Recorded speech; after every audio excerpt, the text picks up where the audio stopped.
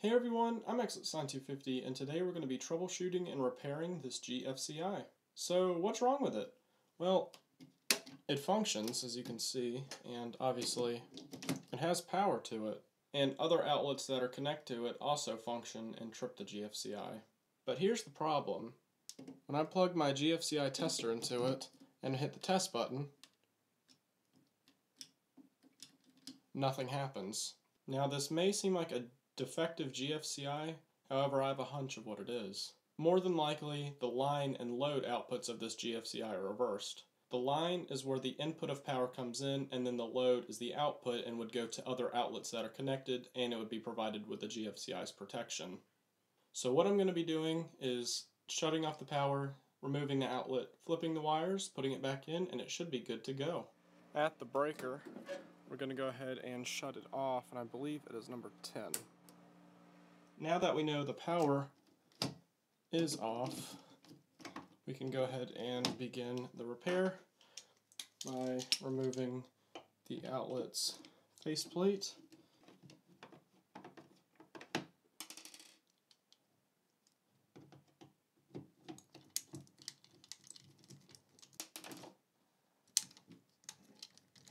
And now we can remove the GFCI from the wall or the back box.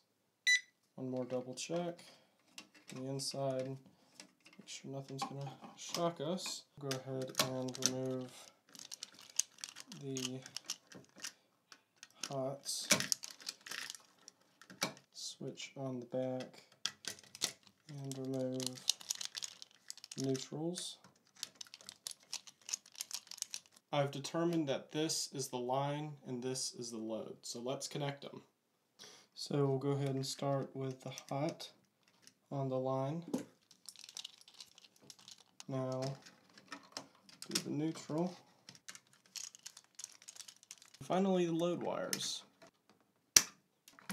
Stick the hot load in, flip it around, stick neutral in, tighten it, and now I think we're set.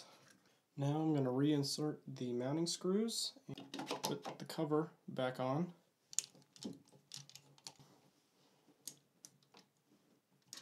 Well, it's back on.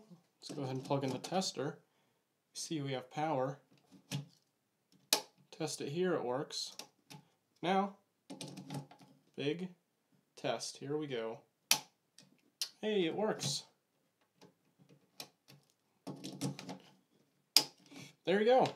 So that was an easy repair of a GFCI. Kind of common problem if you have DIY people in your house that just, maybe don't know so much about electricity. So that was a repair and troubleshooting of a GFCI, and I guess the culprit was line and load miswire. That's what I figured it would be.